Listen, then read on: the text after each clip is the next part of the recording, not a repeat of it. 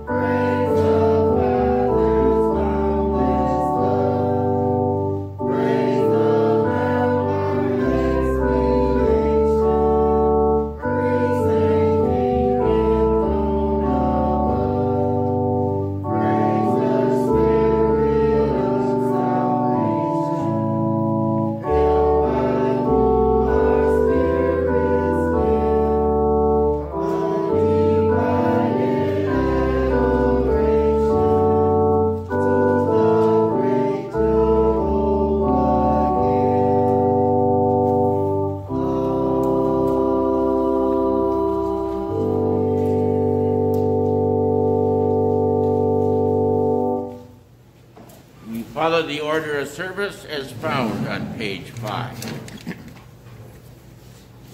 In the name of the Father, and of the Son, and of the Holy Ghost.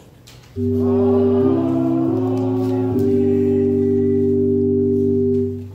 Beloved in the Lord, let us draw near with a true heart and confess our sins unto God our Father, beseeching him in the name of our Lord Jesus Christ to grant us forgiveness. Our help is in the name of the Lord.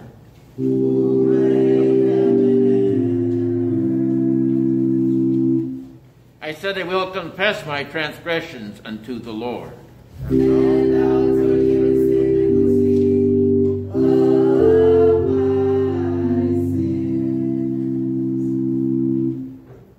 Almighty God, our Maker and Redeemer, we poor sinners confess unto thee that we are by nature sinful and unclean, and that we have sinned against thee by thought, word, and deed.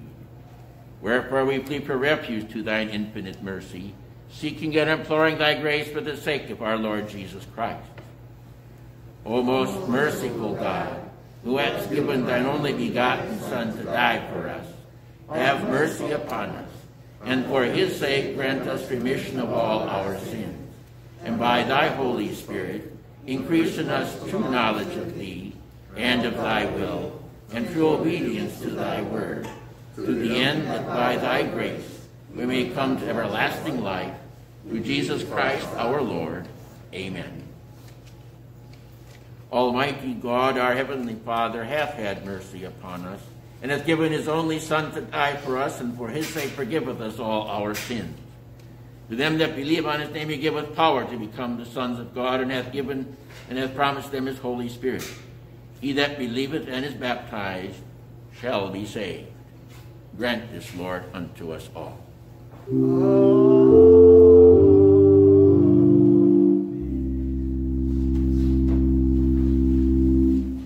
Our psalm for today is the 14th Psalm. It's found on page 852.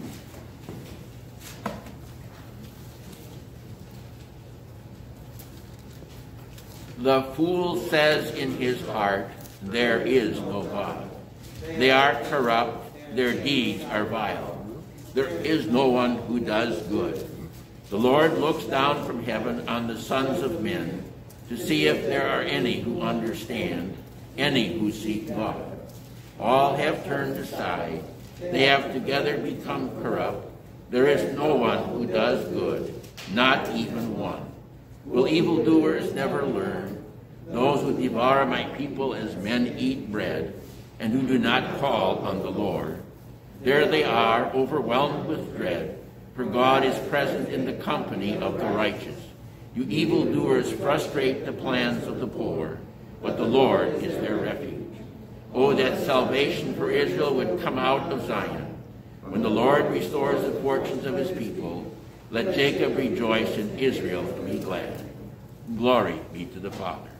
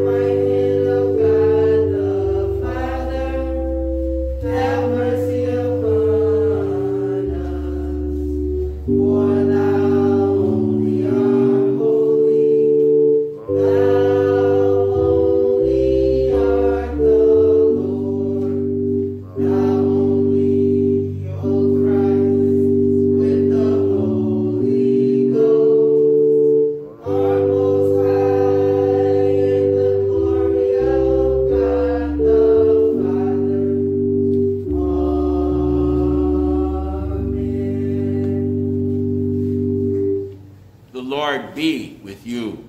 And with thy spirit. Let us pray.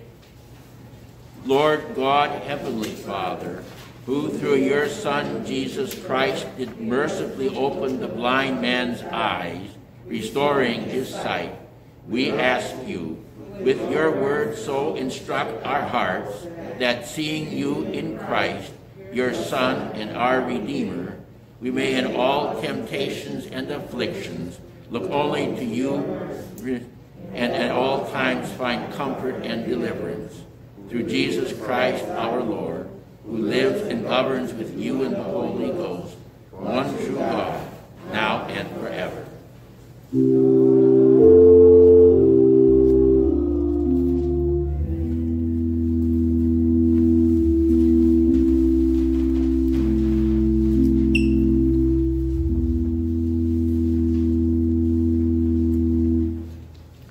Our Old Testament lesson is found in the book of Isaiah, the 35th chapter, beginning with the 3rd verse. Strengthen the feeble hands, steady the knees that give way. Say to those with fearful hearts, be strong, do not fear. Your God will come. He will come with vengeance. With divine retribution, he will come to save you. Then will the eyes of the blind be opened, and the ears of the deaf unstopped. Then will the lame leap like a deer, and the mute tongue shout for joy. Water will gush forth in the wilderness and streams in the desert. The burning sand will become a pool, the thirsty ground bubbling springs. In the haunts where jackals once lay, grass and reeds and papyrus will grow. So far, the Old Testament lesson. Our epistle lesson is from 1 Corinthians, the 13th chapter, the great chapter on love. And I once heard someone summarize it by saying it's a way of exposing our shortcomings and lack of love. It's a way of better understanding the love of Christ. And 3, it can serve as a guide in terms of how we may be more loving in our conduct. 1 Corinthians 13. If I speak in the tongues of men and of angels, but have not love, I'm only a resounding gong or a clanging cymbal. If I have the gift of prophecy and can fathom all mysteries and all knowledge, and if I have a faith that can move mountains, but have not love, I am nothing. If I give all I possess to the poor and surrender my body to the flames, but have not love, I gain nothing. Love is patient. Love is kind. It does not envy. It does not boast. It is not proud. It is not rude. It is not self-seeking. It is not easily angered. It keeps no record of wrongs. Love does not delight in evil, but rejoices with the truth. It always protects, always trusts, always hopes, always perseveres. Love never fails. But where there are prophecies, they will cease. Where there are tongues, they will be stilled. Where there is knowledge, it will pass away. For we know in part and we prophesy in part, but when perfection comes, the imperfect disappears. When I was a child, I talked like a child. I thought like a child. I reasoned like a child. When I became a man, I put childish ways behind me. Now we see but a poor reflection as in a mirror. Then we shall see face to face. Now I know in part, then shall I know fully, even as I am fully known. And now these 3 remain, faith, hope, and love. But the greatest of these is love. So far, the epistle lesson. Blessed are they who hear the word of God and keep it. Hallelujah.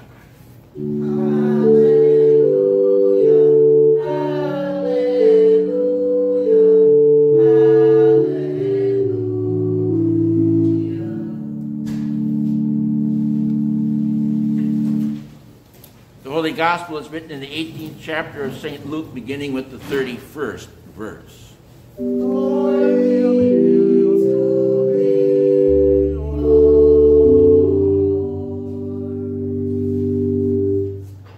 Jesus took the 12 aside and told them, "We are going up to Jerusalem, and everything that is written by the prophets about the Son of Man will be fulfilled. He will be handed over to the Gentiles. They will mock him, insult him, spit on him, flog him, and kill him. On the 3rd day he will rise again."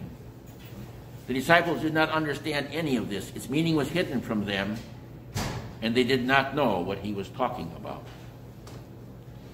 As Jesus approached Jericho, a blind man was sitting by the roadside begging. When he heard the crowd going by, he asked what was happening. They told him Jesus of Nazareth is passing by. He called out, "Jesus, Son of David, have mercy on me." Those who led the way rebuked him and told him to be quiet, but he shouted all the more, "Son of David, have mercy on me." Jesus stopped and ordered the man to be brought to him. When he came near, Jesus asked him, "What do you want me to do for you?" "Lord, I want to see," he replied. Jesus said to him, "Receive your sight. Your faith has healed you." Immediately he received his sight and followed Jesus, praising God.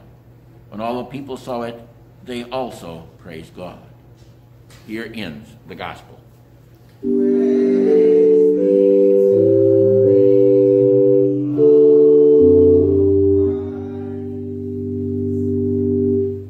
We confess our faith in the words of the Apostles' Creed is found on page 12.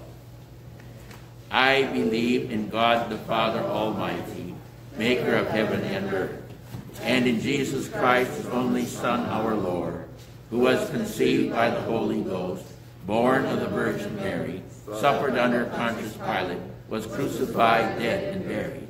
He descended into hell. The third day he rose again from the dead. He ascended into heaven, and sitteth on the right hand of God the Father Almighty.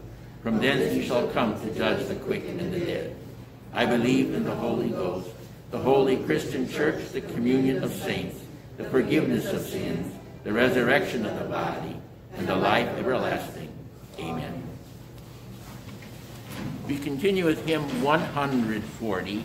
I realize it's a Lenten hymn, and Lent doesn't start till Wednesday, but I think it goes well with the material before us today. Hymn 140.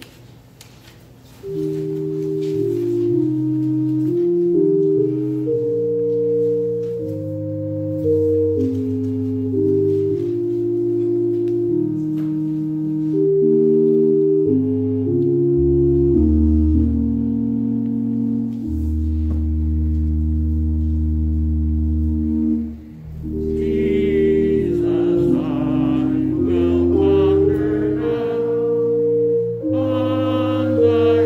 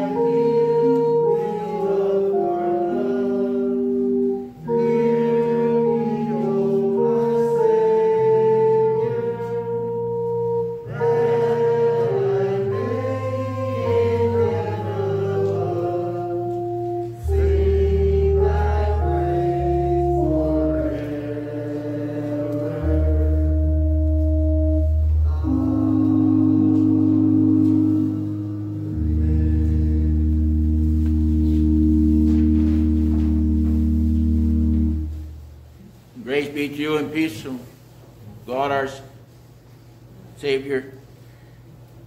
Amen. The text before us is from Mark, the 9th chapter, beginning with verse 30. They left that place and passed through Galilee. Jesus did not want anyone to know where they were, because he was teaching his disciples. He said to them, "The Son of Man is going to be betrayed into the hands of men. They will kill him, and after 3 days he will rise." But they did not understand what he meant and were afraid to ask him about it. This is our text.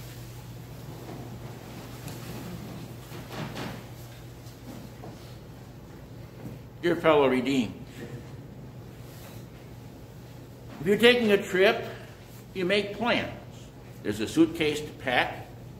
And in my case today, there are train tickets to buy and then a phone call or two to make sure that when I get to where the train lets me off, there's someone there to pick me up.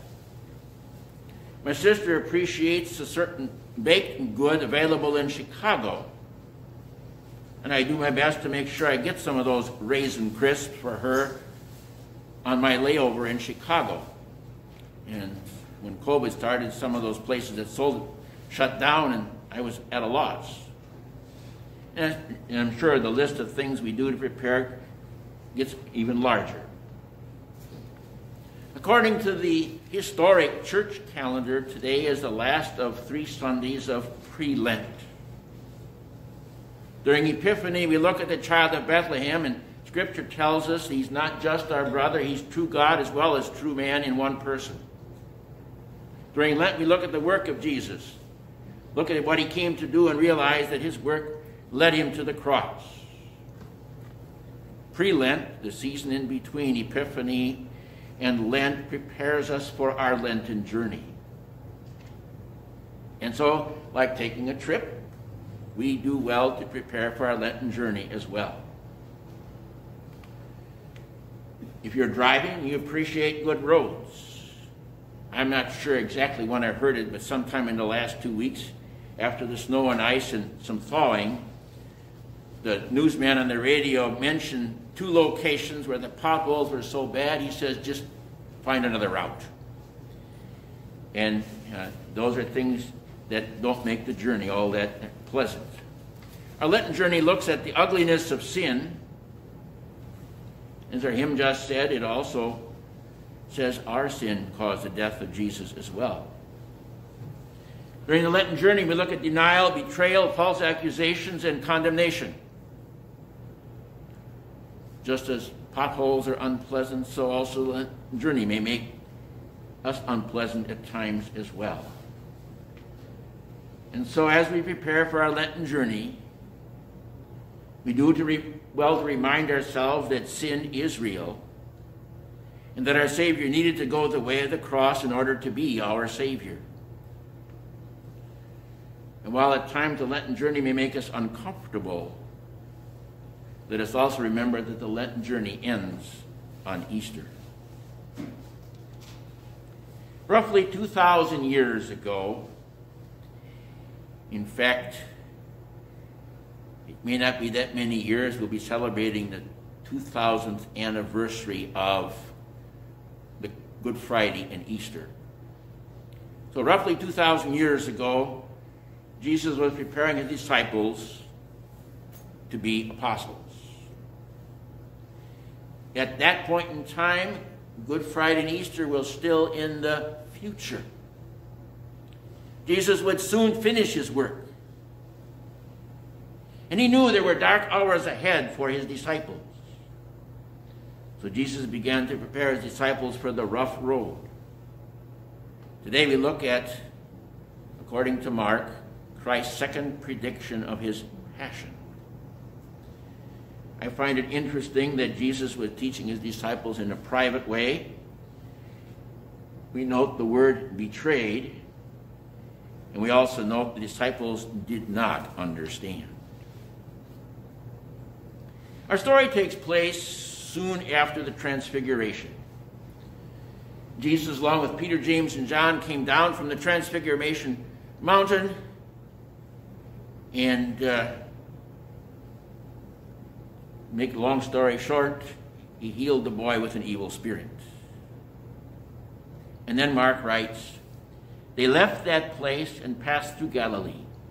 Jesus did not want anyone to know where they were because he was teaching his disciples. Jesus at this time was still attracting large crowds, but at this particular time, he did not want the people to know where he and his disciples were. I would say he wanted private time with the disciples because he was teaching them. There was much they needed to learn. And teaching goes better without distractions. When I study, I do not need to have the radio on and listen to MSU basketball. Granted, I might be good at listening, but I need to concentrate on what I'm doing. Granted, we need to eat and sleep and take care of, those personal things that need to be done, but we also need to set aside time for study of the Scriptures. And that study time goes much better when we're not distracted. Jesus would be understatement at this point to say he still had much to teach his disciples. By this time, the 12 had learned that Jesus was not just merely their brother, just not merely a mere man. The miracles that Jesus performed pointed to his divinity. It's one thing to recognize who he is. It's another thing to understand the work of Jesus, and that they did not yet fully understand. When Jesus began to teach the 12 that he would be rejected, killed, and rise again, in an earlier reference in Mark, Peter took Jesus aside and rebuked Jesus for talking that way. Jesus in turn had to correct Peter and told him that he did not have in mind the things of God.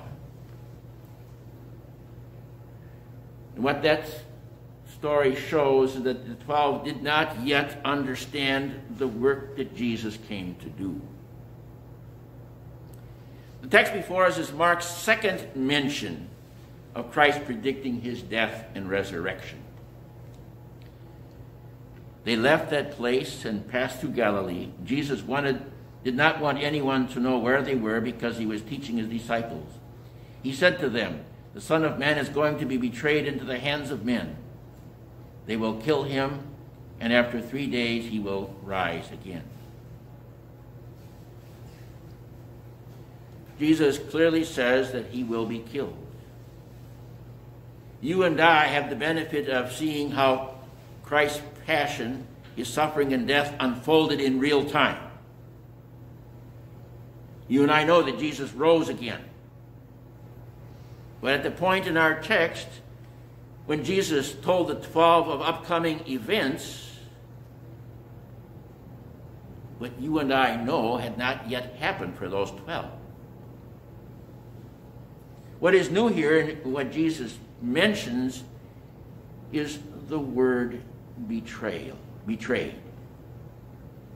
Jesus was telling the 12 that someone close to him would betray him. Note first that Jesus sees the future. Jesus knew that suffering was coming for himself, and yet he does not avoid the work he came to do. You and I know that God's justice requires payment for sin.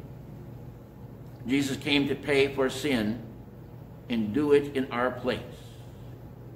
If you will, he's our. That meant Jesus would die.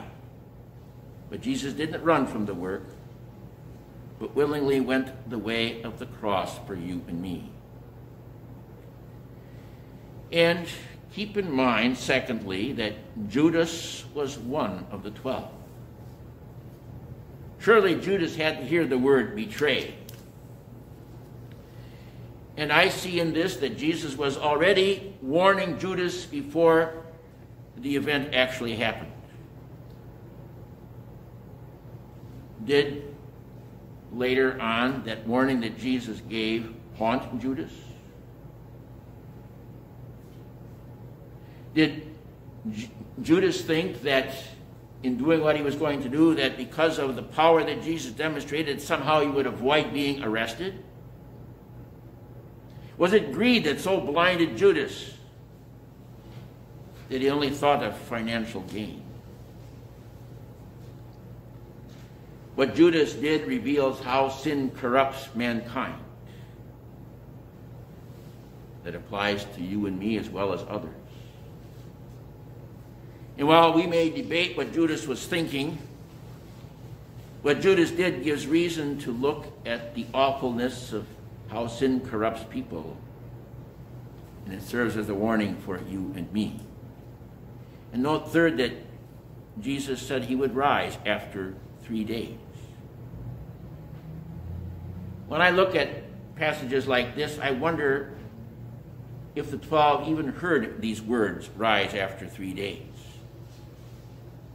Sometimes it seems to me that the 12 didn't get past the words suffer and die. Rise after 3 days, those words show that Jesus knew how the story would end. And for you and me, and ultimately for those 12 as well, minus Judas, the empty tomb of Easter assures us that Jesus won a victory for us, assures us that our sins are forgiven and that death has been defeated. Now, Jesus was preparing the disciples for the Lenten journey, but they did not understand what he meant and were afraid to ask him about it.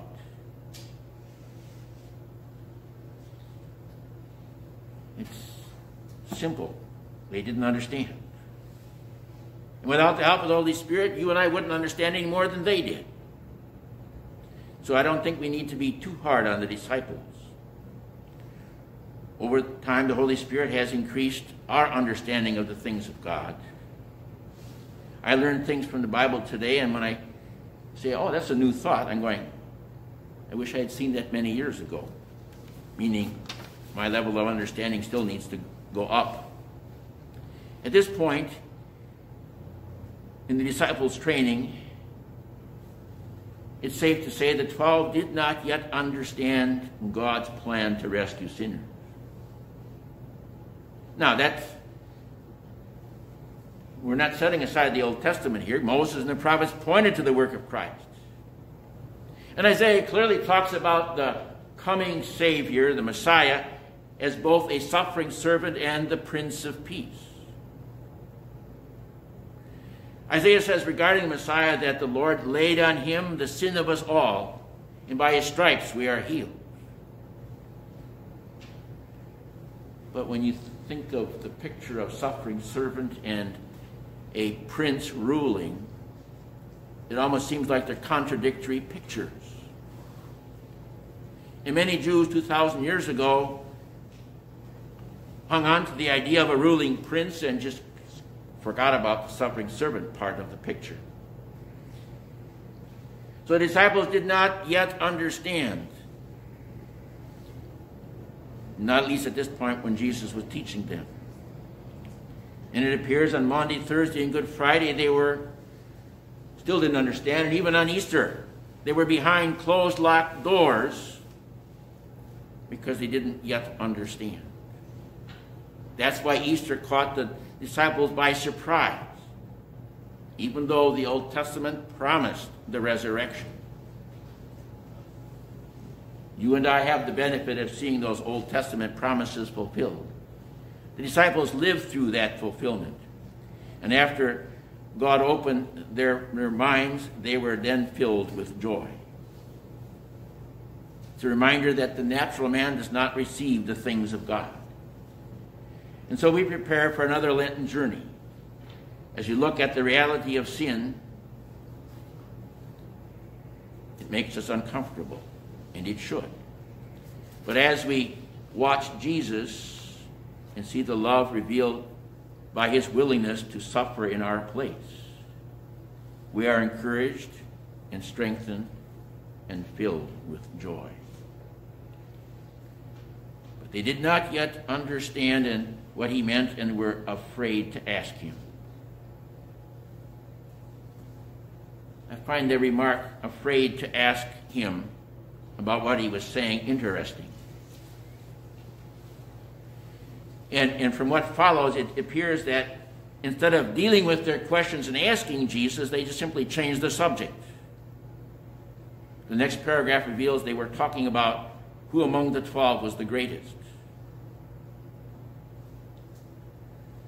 And it may well be that at times our sinful nature wants to get us to change the subject rather than see what Scripture is teaching us. But changing the subject doesn't prepare us for the Lenten journey. Sin is real, and our Lenten journey will help us to confess our sin even more. And God's love and forgiveness are real as well. And so, as we travel on another Lenten journey, it will serve to increase our appreciation for the love demonstrated by Jesus and for the forgiveness of sins won for us by Jesus. May the Lord bless our Lenten journey. Amen.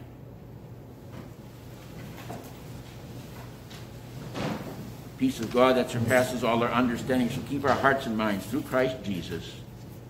Amen.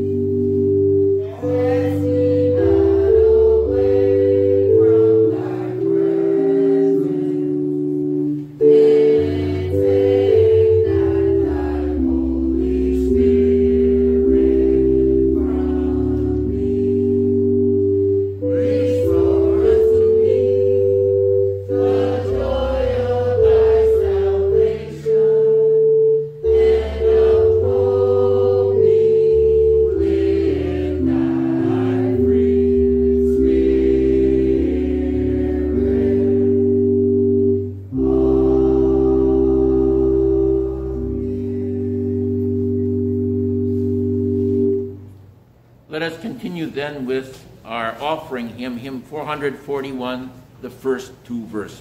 Hymn 441, the first two verses.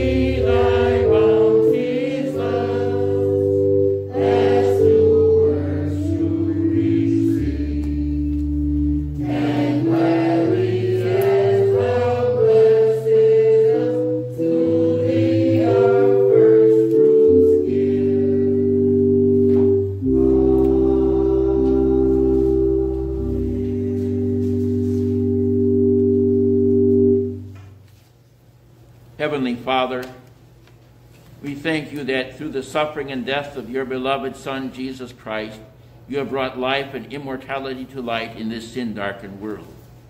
And we thank you for causing the light of salvation to shine in our hearts through the gospel. Open the eyes of our understanding that we never lose sight of the love with which you loved us. Love that spared not your own Son, but delivered him up on the cross for us all. Grant that we may never reject your saving love nor despise your mercy which took pity on our lost condition.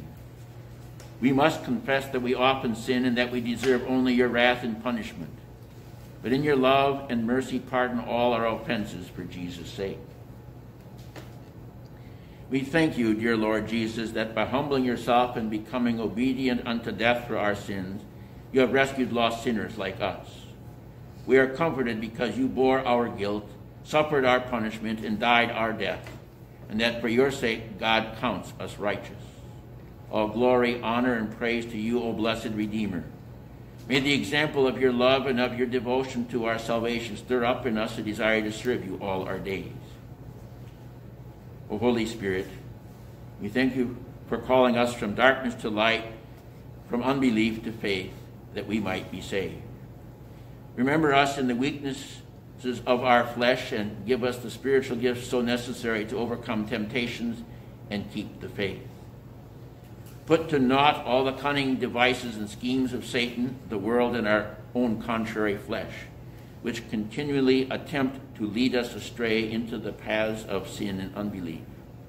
Permit the joys of your salvation to dispel the sorrows of life.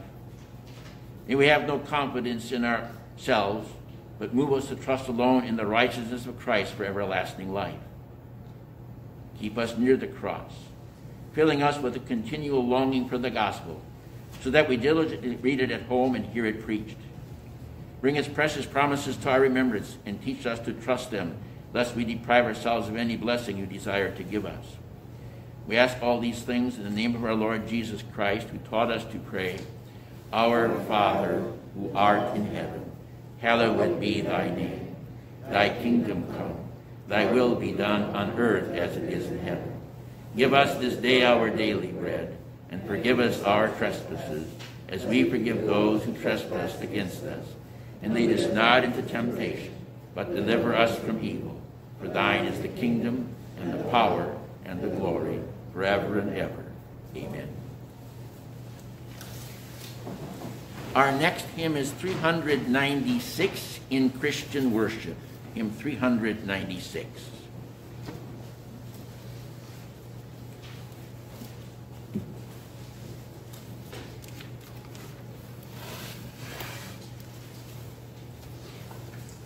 I'm aware that it might not be a familiar tune, but I like the words.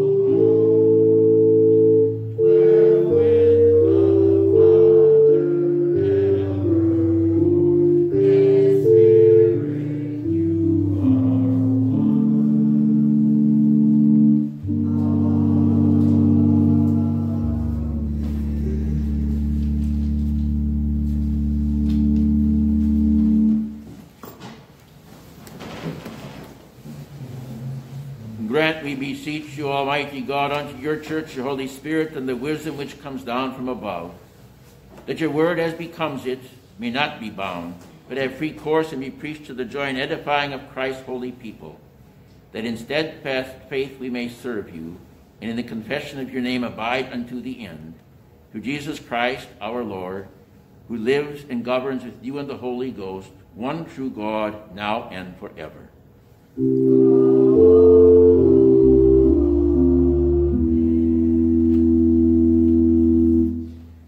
The Lord bless thee and keep thee. The Lord make his face shine upon thee and be gracious unto thee. The Lord lift up his countenance upon thee and give thee peace.